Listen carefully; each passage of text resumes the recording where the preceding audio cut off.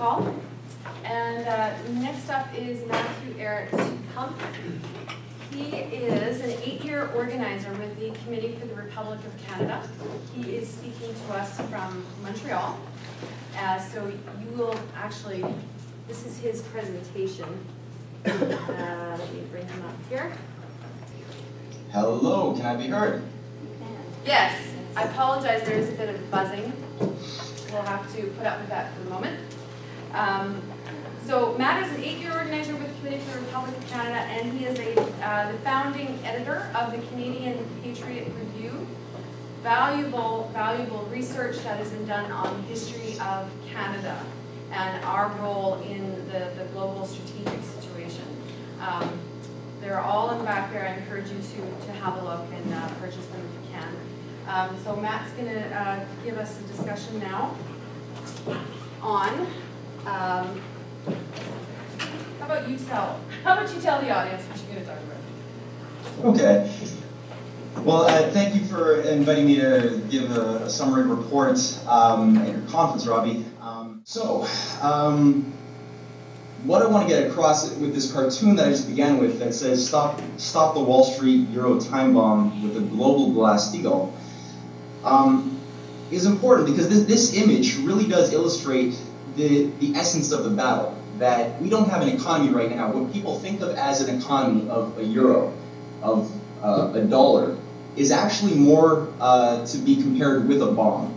And when you look at what's holding this thing together and the global speculative markets, what is sustaining and keeping some seeming stability in the system is really a mountain of unpayable debts, which at this point is ripe to default, to go bust, and take this pyramid scheme down with it. So we're sitting on a bubble. It's a bubble that, by its nature, will pop. And LaRouche, the American economist whom we work with, has made the point over decades, on record, that this could be understood. This is something which doesn't have to catch anybody off guard as a surprise. This is something which was foreseeable, which our movement has been created by Mr. LaRouche 40 plus years ago to stop from happening, based on the fact that there are certain principled variables shaping social processes in the universe that are not purely mathematical, statistical, or monetary. The fact that most economists who try to predict the future and fail, and act every time as if it's a surprise that there's another economic crisis, fail because they are not taking into consideration those basic principles of reality, which Paul illustrated that were more understood before the Bretton Woods system was, or the fixed exchange rate system of the Bretton Woods was floated in 1971.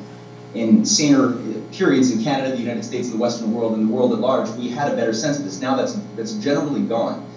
So by getting across, basically by getting across the fact that everybody has the ability to know the future and to change it by being rigorous of mind and moral, we can understand how to stop this hyperinflationary bubble from blowing up.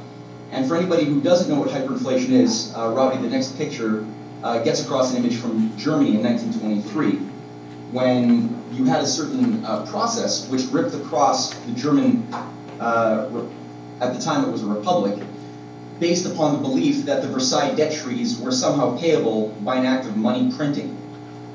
Now, this is the only comparable process in modern times to what we face today, in the sense that we are facing a similar type of insanity, the idea that debt, because it is debt, must be paid, even if it means just printing money and shutting down costly social processes like hospitals and other forms of infrastructure.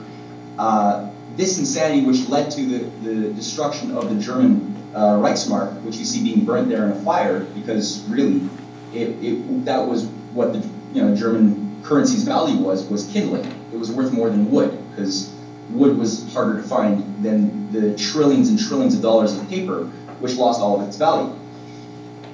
Today's hyperinflation is global. It's much bigger, and as they say, the higher you are, the harder you fall. We've got 7 billion people. At the time, it was isolated into Germany, into a certain geographical region. But the principle of its avoidance is the same. Now, today's situation looks a little bit more like the second graph. Robbie, if you can go to the second image. Okay. This is an image, no, back up one. Yep.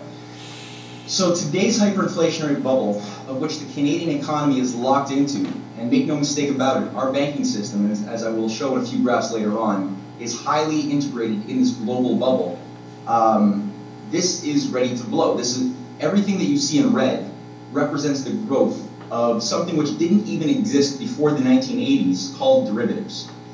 Now, I don't have enough time to go into really what that is.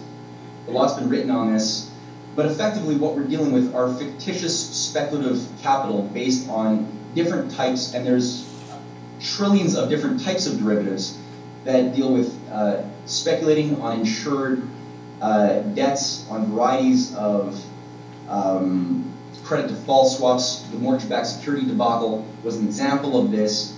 But you don't just see the red increasing to the point of almost $2 trillion, which are current estimates of the quantity of what's in the system now. Minimally, you have between 700 trillion to 2 quadrillion, which is on the board, many more times than the world GDP. But in blue and in yellow, blue and in green, you should also see stocks and debt.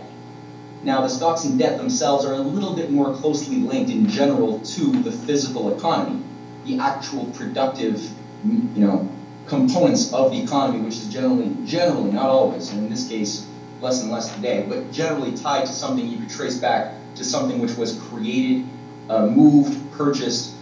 That, as you can see, is completely overshadowed things that are tied to something that is a little bit more based in reality. Now, in the case of 1923 Germany, the political component of this is that even though there was a seeming respite by printing the money for a few months to pay off these Versailles treaties that Germany was imposed by Britain and by their Wall Street lackeys after World War I. By printing this, there was a momentary respite. However, what became realized is that that collapse of the economy resulted in a multi-year shock therapy to the population, which resulted in such a mass psychological trauma that any form of security and stability that could be offered to provide some bread once again to the population was accepted, which formerly would have been considered morally reprehensible. This took on the form of what you can imagine as Adolf Hitler and Nazism. In Italy, this form took on a different one in the form of Mussolini. In America, you had something similar that was taking form in a massive fascist movement sponsored again by the enemies of the American Constitution in Wall Street and London, in the form of, well, many enemies who would try very hard to kill and overthrow Franklin Delano Roosevelt. However, luckily for the world at that time, Franklin Roosevelt was the only leader of the Western world who rejected fascism as a solution to the economic crises that basically dominated the Western world throughout the 20s. In the United States and in Canada, of course, which spread into Europe later on, was the Great Depression. Now, Roosevelt understood the nature of this beast, and for those in Canada who say, oh, but Glass-Steagall it's not Canadian, it's an American legislation, they betray it. That statement, which you will frequently come across, betrays a very big ignorance of the process that we are all a part of. Because not only did you have Glass-Steagall legislation implemented in Europe to separate speculative banking activities from regular, clean commercial banking activities that were essential for the functioning of your society, but in Canada as well. This was one of the foundations of the Canadian Reconstruction throughout the 40s, 50s, and into the 60s of all of our infrastructure and science technology, which has sadly come largely undone. Now, Roosevelt was dealing with this fascist element inside of America, as Canada was as well in the early 30s here too, where we had the League of Social Reconstruction, which was being pushed by proponents of the eugenics Nazi ideology, who wished to have a type of technocratic, Malthusian, fascist regime type of government in Canada as their solution to the Great Depression. Now, Roosevelt understood this process. He understood that the bankers in Wall Street had created the Great Depression, which didn't need to happen. That bubble that popped then was due largely and Roosevelt made it his point in the first 100 days in office to correct this, but it was created, this bubble, because of the ability for banks, speculative banks, to access people's deposits and then put it into highly risky speculative ventures that created a lot of momentary returns for investors, but created giant bubbles, especially in housing, which all proceeded to collapse on what was called Black Tuesday, when the broker call loans were called in and the bubble was popped. Now, Roosevelt understood this nature of this thing, and so working with a senator and a congressman named, Senator Glass and Congressman Steagall, you had the creation of this bill, which was based on breaking up the banks and ensuring that any bank which speculated and took a loss would not get protected by national government. There would be no such thing as a bailout. There would be no such thing as a too big to fail. And any bank which was a part of the vital component of the national health and of the general welfare, that was protected by government insurance, nothing else but that. And banks would not have the ability to access easy money from pensioners, from savings or other parts of the real economy.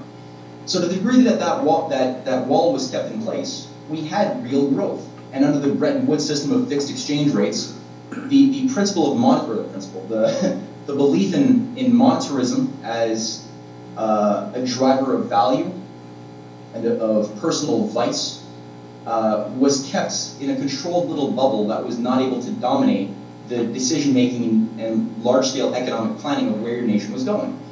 So this was the process that brought us into a world of potential throughout the 60s with the opening up of the space age, the opening up of the atomic age, and the idea was the end of colonialism. It was not simply an economic or some utopian view that, oh, now we would have, an age of Eden on the earth where science technology would save us. No.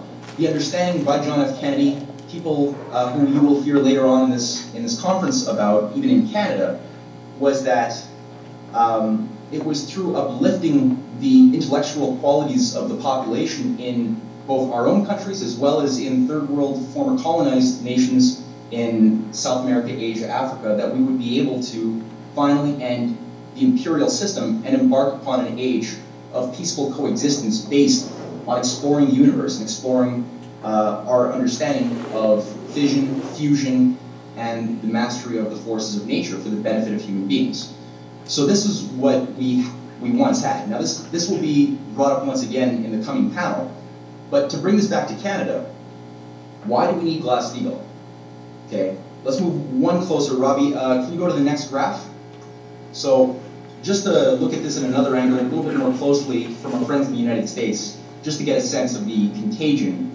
One of the estimates on the lower end is that there's about $700 trillion of derivatives, which you see on the graph to the left.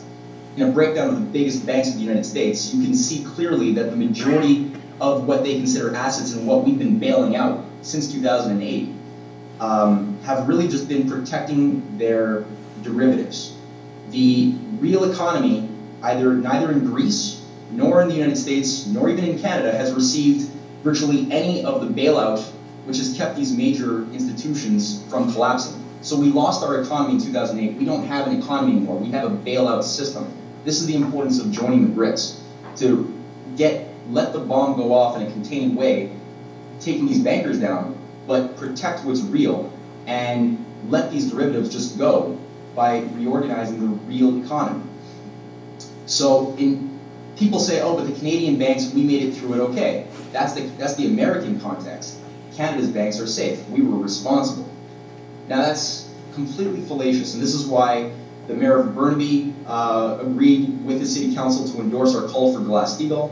This is why many union representatives have done the same by calling on our international parliamentarians' call for Glass-Steagall, which I encourage everyone here to begin to work with us on, as well as the BRICS, the joining of the BRICS petition as well. But if you look to the Canadian banks in the next slide, Robbie, can you go to the next? What we have is basically just looking at the overall big six banks using OSFI figures. We can see that, and this is already 3 years ago. In fact, the derivatives exposure to the banks has increased from $20 trillion, which we see up in the red bar to well over $25 trillion today, possibly more. It's tough to calculate. The equity in the assets, assets being things like securitized debts even, which themselves have very little real value when you look at what's holding that together, especially in the consumer debt and housing sector in Canada. That's already only $3 trillion, a relative small fraction of the derivative exposure of our big six banks. And equity, actually seemingly more tangible things, even just a fraction of that. It's ridiculous. But if you break down the additional slide, right. What we have are again, an individual outline of the big six banks shows you that RBC is obviously off the hook with over $7 trillion today. This, again, is from 2011. This is well over $7 trillion in RBC. TD, pretty bad as well.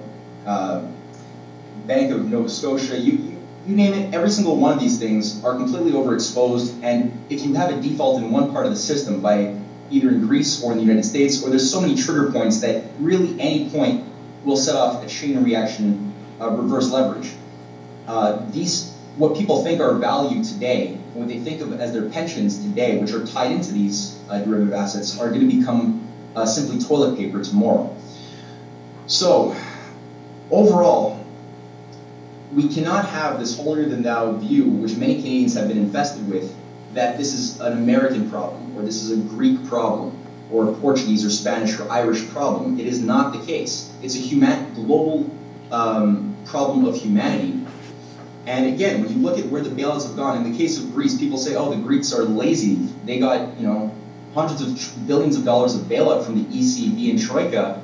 Why are they still in debt trouble if they couldn't use that to get themselves out of debt? Well, it's because 90% of that bailout went not at all to the Greek people or nation, but to Deutsche Bank and the other speculative banks that have been receiving trillions of dollars of bailouts from the Federal Reserve of America and the ECB. The most recent bailout having been announced and begun just this week of $1.6 trillion that's going to be flooded into the European markets. You have Japan doing this as well. This is a globally insane process that can only be stopped by introducing Steagall, which has an increasing amount of support, both within the Greek government as well as across Europe. In the Italian Parliament, you have our friends there have introduced legislation for Steagall once again in the US, as well as our calls that we're organizing for in Canada. But that by itself, again, is not enough, because at the end of the day, this is not a financial problem. Simply splitting up the banks is not adequate. What we need to do is recognize that the deeper problem is physical. It's spiritual, it's intellectual. And if you go to the last graph I threw out there, what you have underlying this debt bomb, of this speculative derivatives bomb, what you have is a collapse of the physical economy. This is what LaRouche has developed a scientific mastery of in opening up a whole new science for the first time, beginning in the 1950s, when he began making his long-term forecasts and being right on record every time. But not simply to be right, but to stop the forecasts from happening. And this is something which I encourage everyone to go onto our website, to check out the written records, and then study the method of analysis that LaRouche has been making available to policymakers internationally and have been adopted by major portions of the Russian, Chinese, and other BRICS nations' governments in their reactions to the collapse of the Western system that LaRouche has been a lone voice for many decades in warning about. But what we have is, again, going back to the graph, if you simply look at the overall composite of the workforce, simply that simple variable of services to productive workers, what you have is a completely dramatic collapse from the point we were at after World War II, where the majority of our workers were in productive sectors. And the services were a necessary but a secondary feature of our economy, to the point that we're at today, where services, and if you included financial services, this would be much higher still, represent the vast majority of the overall economy.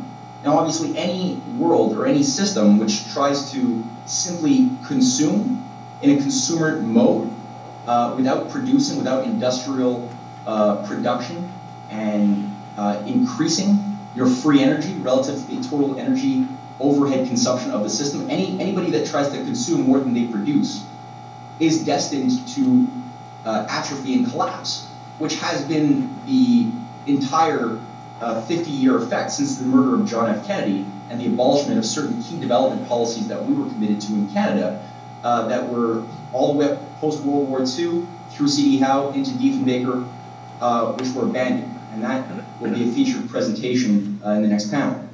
So I think with that, keeping in mind that the Glass-Steagall by itself, the National Bank by itself are nothing if we don't also have a commitment to realign with this new paradigm that has been offered to us by the BRICS countries on multiple occasions by Vladimir Putin, by Xi Jinping and others who want the West to join the AIIB as Great Britain, the mother country, has expediently chosen to begin to do, and which any other country can join through opening up the vast Arctic resources to scientific and technological progress and much more, which you'll hear a lot more about. So I think with that, I'll just end my presentation and we can open up for a few questions with Paul. Yes, I do. Just before the question and answers start, this is an appropriate time to read greetings that we were given from former Premier of BC, Bill Vander Zalm. Greetings to our conference. He says, any body of people seeking change to our political, governmental, and economic system is of great interest to me. A political and governmental system that is more influenced by the wants of top bureaucrats, the elite and their lobbyists, than by the will of the people is corrupt. An economic system that takes its direction from the Wall Street casino, bails out the too-big-to-fail banks, other financial institutions, and big business will destroy us. The world's governments are still more inclined to rely on wars than innovative mega projects like landline, connecting the continents through the Bering Strait. He meant World Land Bridge. But thanks to the efforts of organizations such as yours, this will hopefully change. Bill Vander Zalm. So at this time, we're going to open it up for questions. If anyone has any questions of either Matt or Paul. Matthew, can you hear me? I can hear you okay, yes, speak loud. It's Themis. You might have remembered me a while back. Anyhow, my question is to simplify derivatives in a simple way. Would that be similar to saying a person takes bets on the outcome of certain investments, real estate, stocks, whatever? Would you describe it being similar to that? Derivatives, selling off these bets? You want me to handle that? Yeah, I mean, I would say you can say the words on to Paul if you want. I would say, as a quick visual image. Well, actually, no. I'll save the visual image for afterwards. Derivatives originally came out of a perversion of an idea of selling sort of a futures contract on, let's say, agricultural. Let's say you are a farmer, you need a certain amount of capital to maintain your farm's activities, but your product will only be produced in harvest time in many months. But you don't know if it's going to go bad. You don't know if maybe there's going to be a bad harvest. So you take out an insurance to make sure that you can at least, if there is a bad harvest, you will be able to still make the capital to sustain your functions. That idea of insurance is okay, in a physical economy, that's fine. What was increasingly done throughout the 80s and leading up to Alan Greenspan coming in as Federal Reserve Chairman was it was realized that we could simply get the production side, which the farmer does, out of the equation and simply start taking different types of securitized debts and simply start ensuring whether they go good, whether they go bad, whether their value as securities increases or decreases, and put a value on that you can then bet on. So it increasingly took on a very complex type of arrangement over the years where almost anything became something you could insure. Like, for example, whether the weather was going to be hotter than expected in Cuba, and in that case, the Coca-Cola shipments might have a lesser sale. People would tend to buy less Coca-Cola if it's not as hot as expected, so you can take out a weather derivative. Or if a ship would arrive a few minutes or a few hours late at port, you can take out a time derivative. And so increasingly, the quantity of these types of insurances on almost anything took on more value than the actual products being produced and consumed in the system, to the point that they started driving the system and taking over the system, to the point that, and this is the metaphor I was going to say at the beginning, you could really just start imagining now derivatives as like a 40-pound tick sucking the blood of an emaciated little 2-pound puppy. There's not, the 2-pound puppy is what we live in. That's our physical economy. So people are more looking at these financial gambling bets. So you're kind of right, and I think Paul might be able to say a little bit more on that if you want, Paul. Yeah, thank you. Alan Greenspan is the author of the whole derivative process in the U.S. and it's spread throughout the world. All of these things were illegal. And what happened is that there was a financial collapse in the United States in 1987. And rather than allowing the values of the collapse to go to the natural level, Alan Greenspan started something called derivatives. Okay. And the way it works is that, and Alan Greenspan understood it very well. He said, derivatives are great, they spread the risk, but the ultimate consequence is that they create a systemic risk, meaning that the whole system goes. Rather than just one little part of the system goes, the whole system goes. So the idea is that you create, okay, you are at a sports stadium, and people are betting on the outcome of the contest. Okay, now you take those bets and you actually sell them, and you create a market in those. Okay, and what you're doing is you're tying up all of the financial resources in these bets, and then if it looks like your bet's going to go bad, you make another even bigger bet to counter that bet, and then another bet, and then another bet, and then another. So it's like a Ponzi scheme. It's like a huge chain letter that just keeps growing, and it keeps growing. And as long as it's growing, and as long as the whole thing doesn't collapse, then now that system essentially runs the world, because it's tying up all the credit. It's tying up all the investment. It's tying up everything. And then you make a profit, right? You're leveraging, okay, so you're leveraging a $10 bet is leveraging $1,000 worth of derivatives. If you make a minuscule change, it multiplies itself, and now you have a profit in the bank. But that profit was not earned in any legitimate way. So the whole system is geared towards that. And then what happens is, in order to keep the system alive, you have to lower the interest rates, because all this debt has to be rolled over. If you have a high interest rate, it'll blow up. So you have to lower it down. Now we're down to negative interest rates. So that's what's going on. You're down to negative interest rates, where you're paying interest to borrow money. They're paying you to borrow the money. Okay. So why? Because if you had, that's why the interest rates go so low. But if the interest rates go so low, you can't make any. You can't get any return on your savings. So what do? You give it to the hedge fund to put into the derivatives. So the whole thing just keeps going like this, and it becomes incredible. And then finally, when the crisis occurs, all the governments of the world have to come in and bail it out, because otherwise the whole thing's going to go. And that's what they told people in 2008 in the United States. Hey, we'll be tanks in the streets if you don't cough up. So because the whole system will go. So that's the kind of insanity that you're dealing with, and that system is finished, and they're trying to keep it afloat. And you know, but Alan Greenspan was accurate. He said, eventually there'll be a systemic collapse. So he knew what he was talking about. So I don't know if that clarifies it. Go ahead.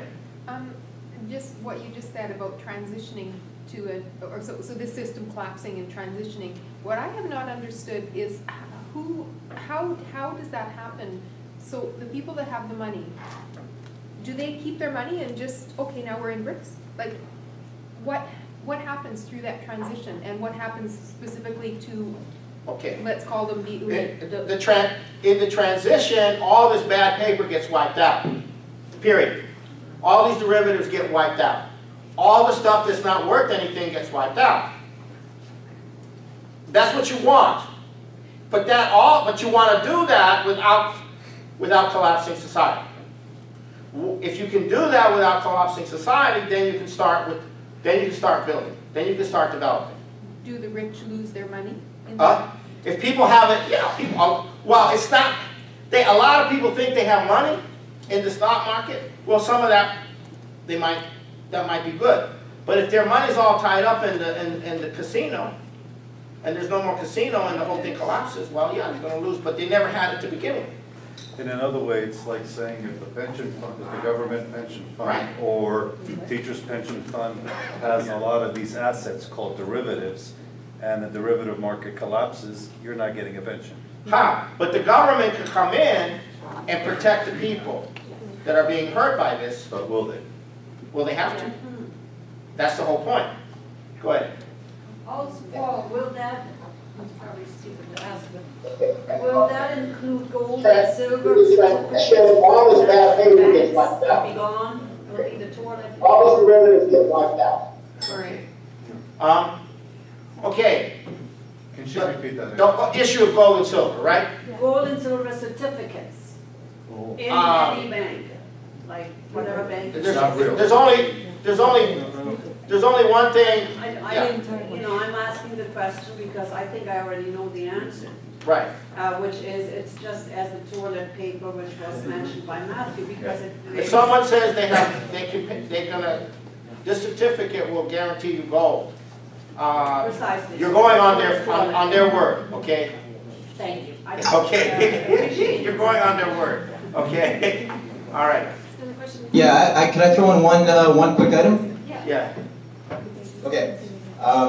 I would just say as well that there is a race against time right now where there is two ways of doing a transition to a new system.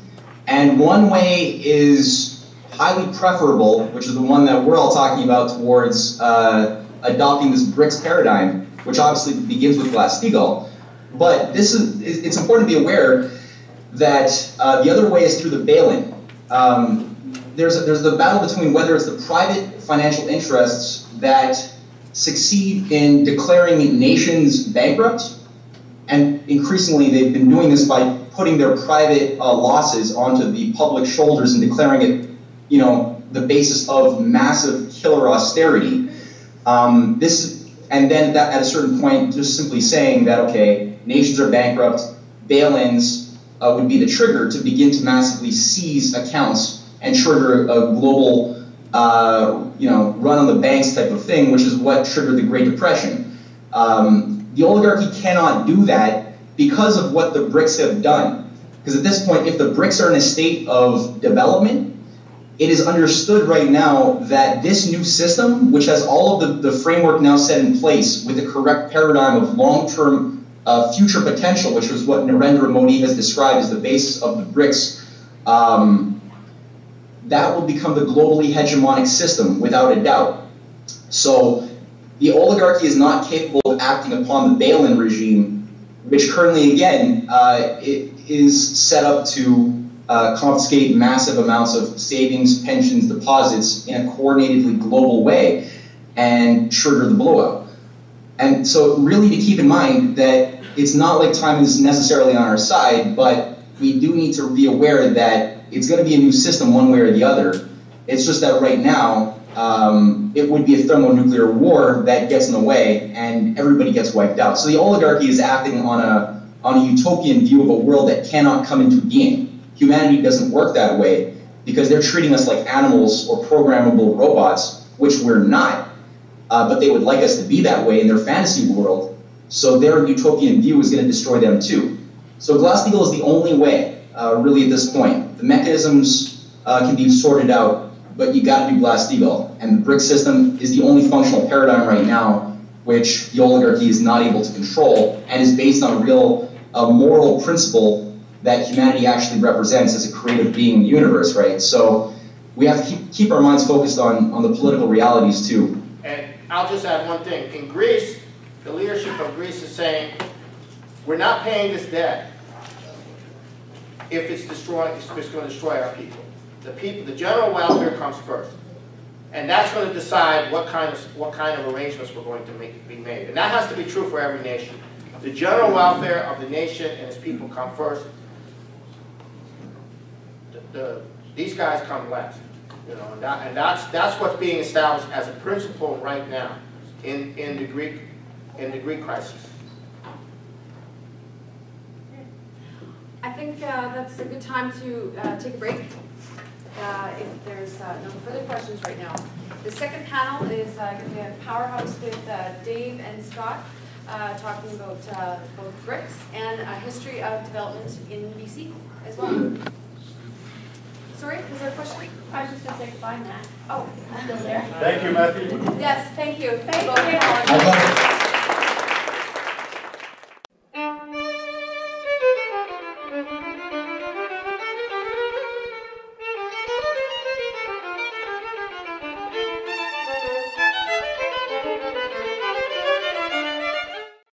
Harder to find than the trillions and trillions of dollars of paper, which lost all of its value.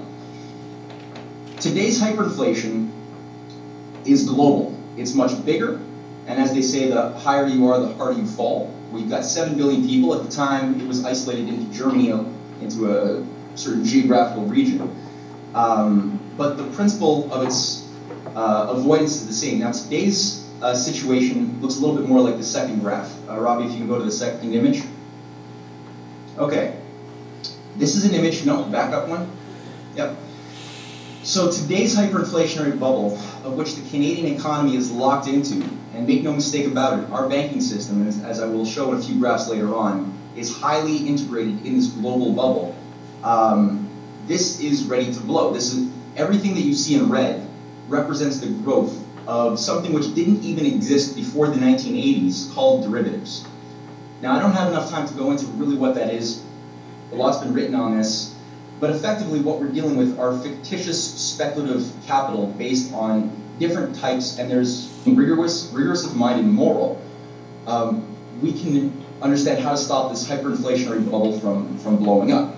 And for anybody who doesn't know what hyperinflation is, Robbie, the next picture gets across an image from Germany in 1923, when you had a certain process which ripped across the German, at the time it was a republic, based upon the belief that the Versailles debt treaties were somehow payable by an act of money printing. Now, this is the only comparable process in modern times to what we face today, in the sense that we are facing a similar type of insanity, the idea that debt, because it is debt, must be paid, even if it means just printing money, and shutting down costly social processes like hospitals and other forms of infrastructure. This insanity, which led to the destruction of the German Reichsmark, which you see being burnt there in a fire, because really that was what the German currency's value was kindling. It was worth more than wood, because wood was hard.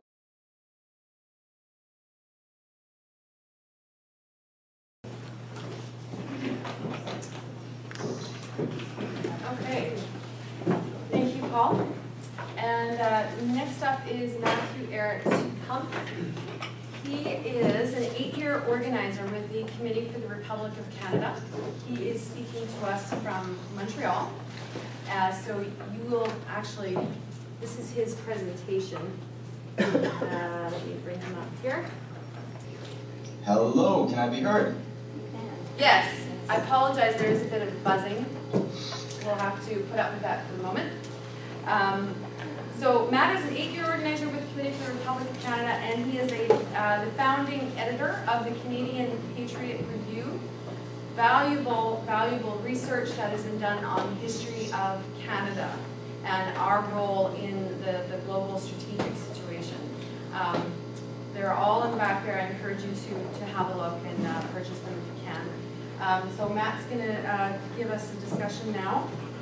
Has made the point over decades on record that this could be understood. This is something which doesn't have to catch anybody off guard as a surprise. This is something which was foreseeable, which our movement has been created by Mr. LaRouche 40 plus years ago to stop from happening, based on the fact that there are certain principled variables shaping social processes in the universe that are not purely mathematical, statistical, or monetary. The fact that most economists who try to predict the future and fail, and act every time as if it's a surprise that there's another economic crisis, fail because they are not taking into consideration those basic principles of reality, which Paul illustrated that were more understood before the Bretton Woods system was, or the fixed exchange rate system of the Bretton Woods was floated in 1971. In saner periods in Canada, the United States, and the Western world, and the world at large, we had a better sense of this. Now that's generally gone. So by getting across, basically by getting across the fact that everybody has the ability to know the future and to change it by being on. How about you tell the audience what you're going to talk about? Okay. Well, thank you for inviting me to give a summary report at your conference, Robbie.